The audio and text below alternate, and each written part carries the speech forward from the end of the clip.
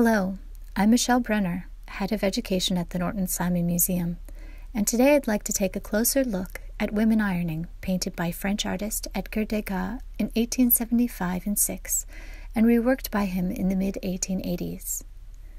Taking the time to explore a single artwork like this one in depth can help us to better understand and empathize with people in very different circumstances from our own, allowing us to acknowledge our shared humanity in the face of external differences. In the 19th century, the population of Paris sharply increased, and large numbers of laundresses were needed to collect, wash, iron, and return people's clothes. As a painter of modern Paris, Degas depicted laundresses many times, including in the Norton Simon's smaller painting, The Laundress from 1873. And he painted 4 versions of this composition alone.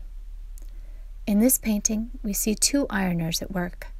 The woman on the right hunches over, pushing the weight of her body down onto the heavy iron, while her exhausted co-worker stretches and yawns, a bottle of wine in her right hand.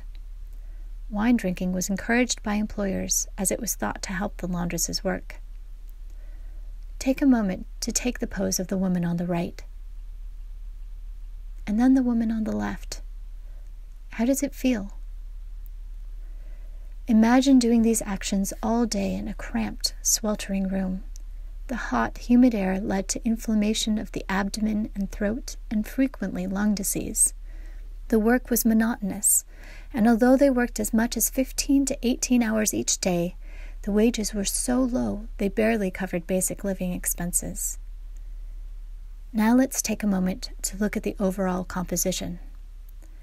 Degas has cropped the painting so tightly that one of the laundress's arms is cut off by the frame. Ironed and starched shirts sit on the table before them, and ironed sheets, tablecloths, and curtains hang behind them, limiting our view of the room and giving the painting a claustrophobic feeling. Imagine if Degas had painted a broader scene with more background and more people. How do you think this would change the way you see and relate to these laundresses? Note how Degas uses warm cream and rust tones for the laundress's flushed skin, blouses, and reddish hair, as well as the floor of the room. These warm tones are balanced by the cool, almost metallic blues and whites of the linens that surround them. This restricted palette of warm rust and creams against dull whites and blues gives a sense of the heat and repetitiveness of the setting and the work. The edges of the forms are soft, blurred rather than crisp, and the paint has a rough pastel-like texture. These blurred and rough edges give the impressions of a room saturated with hot steam and mist. Now let's take a closer look at the laundresses themselves. Their faces are not those of specific people, and their hair and clothing are so similar that they could almost be the same person. Note their bare arms and chest. Respectable women of this period would have been fully covered at all times, but the suffocating heat in the ground floor shops where the ironing was done made staying fully dressed unbearable.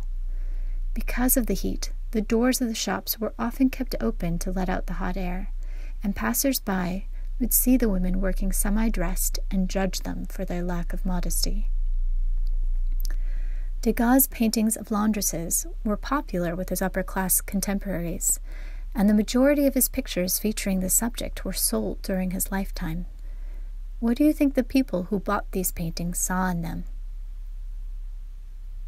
Women ironing gives us a brief but intimate glimpse into the daily life of working-class women in 19th century Paris.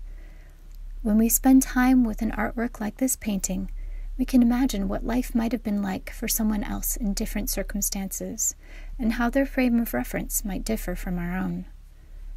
I hope you enjoyed this closer look at the painting, and I encourage you to apply this approach of slowing down and considering the experiences of others in art, as well as in history, on the news, and in your own daily life.